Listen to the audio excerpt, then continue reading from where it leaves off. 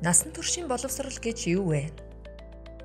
Бүх насны иргэдэд амьдрах ухаан, гэр бүл, гоо зүй, ёс суртахуун, шинжлэх ухаан, иргэний боловсролыг албан болон албан бус хэлбэрээр эзэмшүүлэх үйл ажиллагааг хэлнэ.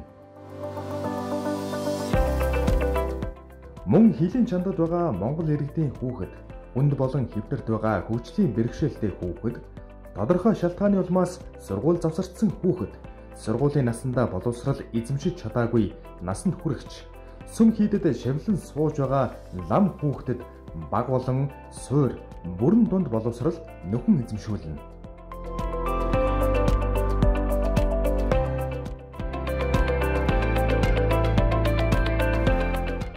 Бид хинтээ хамтран ажилладаг бай.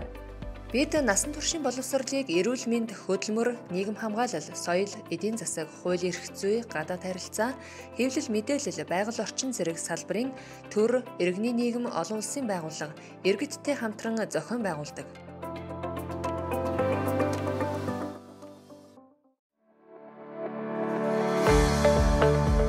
Насан туршийн боловсролын алсын хараа юу вэ? Иргэн бүр сайхан амьдрахын тулд тасралтгүй суралцаж болдог. Сурсан зүйл нь үнэлэгдэн амьдралын чанарыг бодтойгоор дээшлүүлдэг. Боловсролоор дамжуулан нийгмийг бүхэлд нь соён гэгэрүүлэх боломж Монголын нийгэмд бүрдэх болно.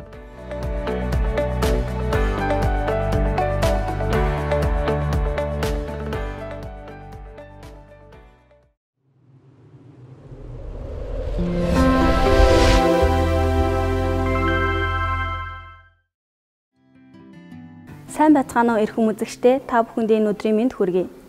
Энэ удаагийн теле хичээлээр бид ардын уламжлалт, шагаан наадгай-1 түүх соёл, хэрэглээний ач холбогдлын талаар иргэдийн ойлголт мэдлэгийг нэмэгдүүлэх зорилгоор шагаан наадгай сэдвээр бэлтгэн хүргэж байна.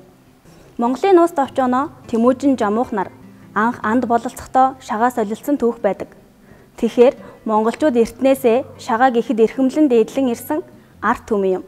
Энэ удаагийн теле хичээлээ бид үндэсний тоглоомыг өвлөн уламжлагч Архангай аймгийн лам Х.Батбаяртай хамтран заана. Бидний урилгыг хүлээн авч хүрэлцээрсэн танд баярлалаа. Сайн байна уу? За монголчууд шагааг маш их эртнээс хэрэглэн ирсэн байдаг. Шагаан гарал үүслийн талаар ярья.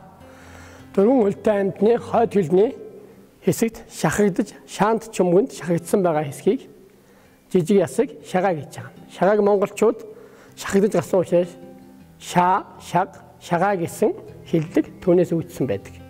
Шагааг шаант чумгнээс шалган авч цэвэрлэж ардын уламжлалт тоглоом болгосон. Дэлхий дээр монголчууд хамгийн олон нэршлэлээр энийг нэршин тоглодог байгаа юм аа.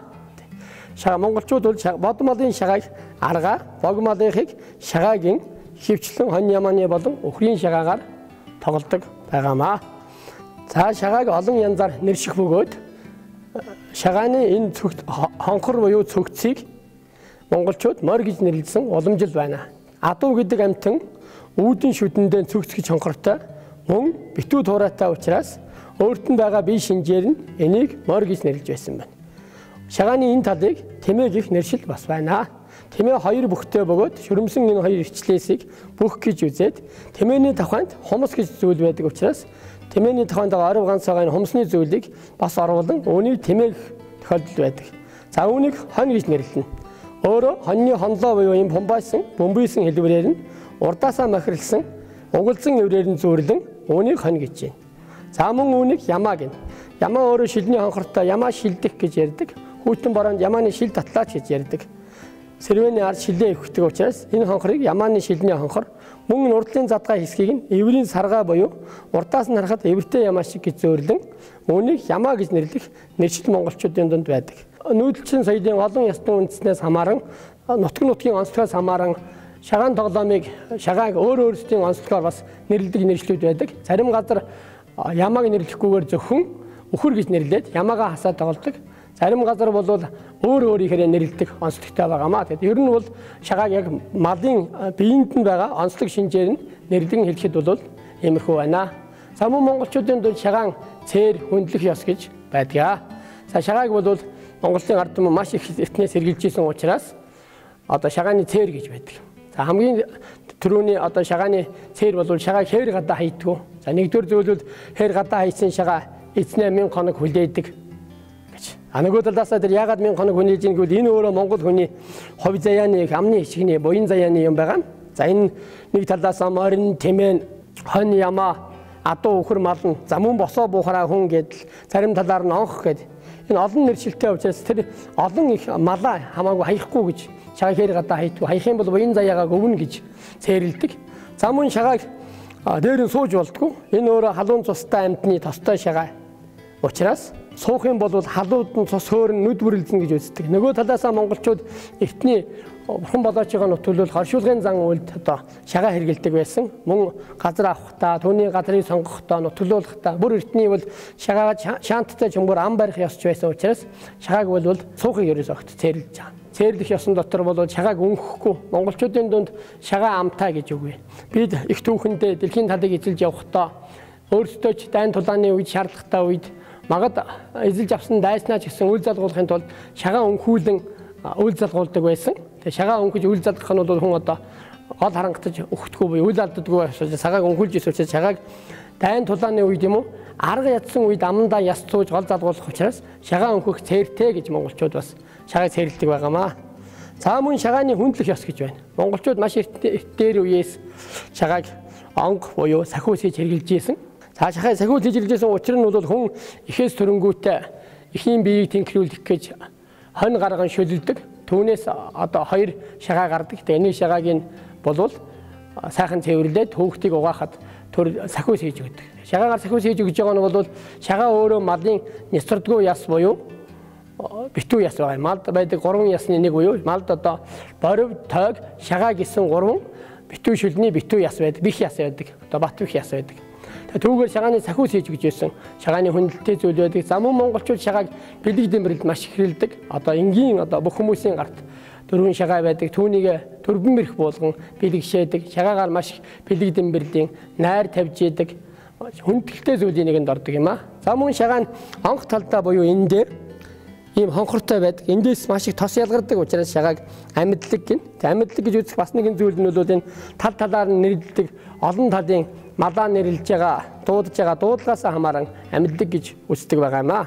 Мор, тэмээ, хонь, ямаа ингээд босвол хүн, замун энэ сэтгэхийгээр бол онх гэх юм ингээд олон талын нэршлэлээр дуудаж байгаагаар бол шагааг бас монголчууд хүндлэх ёсондоо амьдлаг гэж дээдэлдэг байгаа юм аа.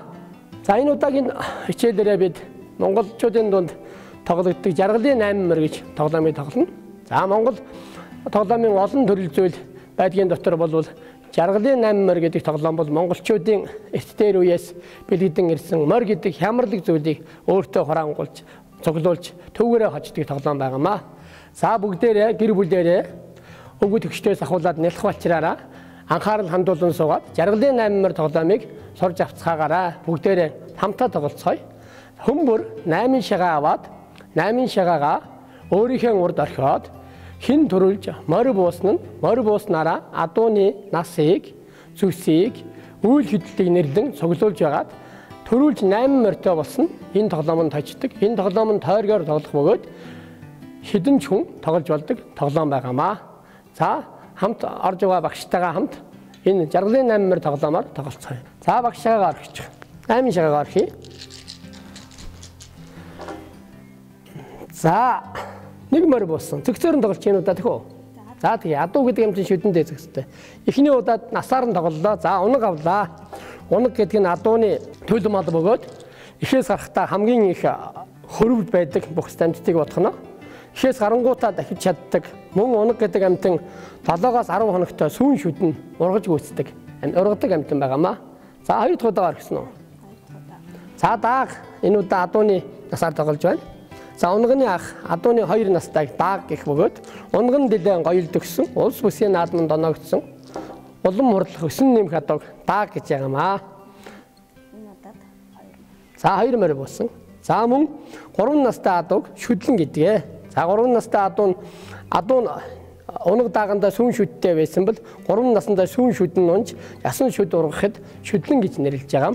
Шүдлэн адуу нь бол эрийг, үрээ, эмийг байц гэж нэрлэдэг байгаа юм аа. За дөрөвдүгээр нь хязаалан адуу. За адууны 4 нас бол эр чадал нэлээд тэгшэрч барь чадал сууж байгаа буюу 4 настай эм адуу анх удаа унгахыг байцсангүйг нь эр адууг бол засч агталж морь болгоно хэрвээ засахгүй бол эцэг мал буюу азраг болдог. За 5 дахь удаага бол соёолын адуу гэж адууны насаар тоглож байгаа учраас за соёолын адуу нь бол биеийн өсөлтийн, ясны өсөлтийн өсөлт гүйцэтгэх, бие хүч, хур чадлын хамгийн өндөр эрчтэй үе буюу соёолын адууг монголчууд тоосон доогуур гарахад хямар сэргдэг гэж үздэг.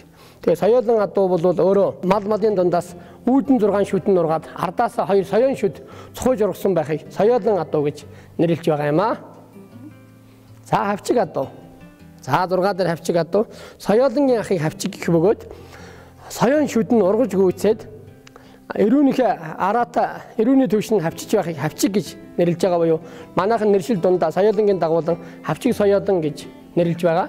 Ундлага эдлгээний хамгийн гол үүргийг гүйцэтгэдэг адуу байгаамаа.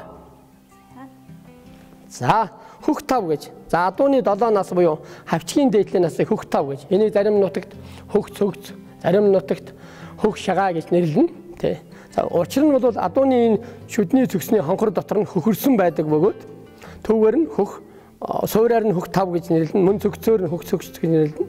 Зарим нутагт хөх шагаа гэж нэрлэж байгаа нь бол 7 настай адууг нэрлэж байгаамаа. Энэ адуу нэршлэх нэршил дунд бол монголчууд өөрсдийн ардын аман хэллэгээр нэрлэж байгаа. Хэрвээ одоо шинжлэх ухааны нэрэлтэй нэршлэх юм бол одоо унгыг бол төл мал гэж яагаад даагыг одоо нэг гэж нэрлэдэг байхад бол энэ яг ардын аман хэлдэг монголчуудын нүүдэлчин соёлын малгааны арга хэлбэрээр нэрлэн тоглож байгаамаа. За 8 дахь нь их насны морь буюу жаргалын 8 морьтой болж байгаа. Адууны нас бие гүйцсэн, агталсан эр адуу их нас гинэ. Их насны морь нь морьдын дундаас бидний түүхэн дэлхийн талыг эзэлсэн адууны тоонд ордог бөгөөд их насны морь нь өдөртөө 100-аас 150 км ундлага эдлгээнд саадгүй явдаг. Мөн их насны морийг зарим хүмүүс морь хүнээс чухантай гэж хэлдэг. Учир нь бол морь шүн огт төөрдөг. Шүн маш хурдтай давхиж явахдаа газрын урд бага бартааг тооцоолж чаддаг.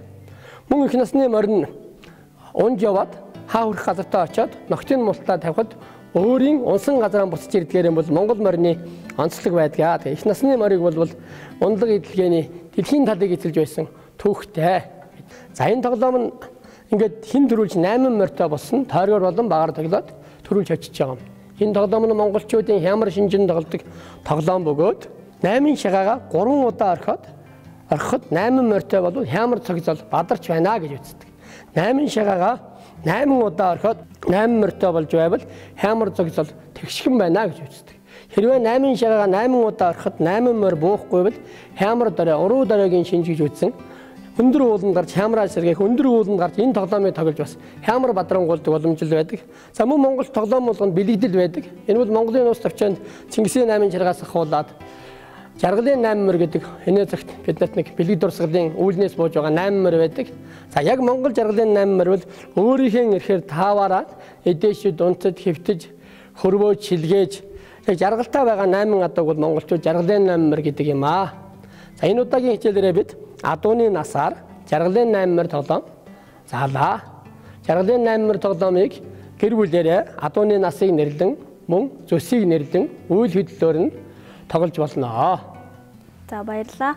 Ингээд энэ удаагийн теле хичээлээ бид шагаан наадгай сэдвээр бэлтгэн хүргэлээ. Ардын уламжлалт шагаан наадгай нь хүүхдийн танин мэдхүй, сэтгэн бодохүй, оюун ухааны чадвар сайнаар нөлөөлөхөөс гадна хүүхдийн хүмүүжил төлөвшөлт мөн эргээр нөлөөлдөг байна. Тиймээс эцэг эхчүүд, сургууль хүмүүжүүлэгчид бид хүүхдүүдээ бага балчраас нь шагаагаар тоглуулж үндэсний өв уламжлалаа өвлүүлэн үлдээцгээе. Уламжлалт тоглоом наадгай сэдвийн эхний хичээл энд хүрээд өндөрлөө. Дараагийн хичээлээр дахин уулзтлаа түр баяртай. Анхааран үзсэн та бүхэнд баярлалаа.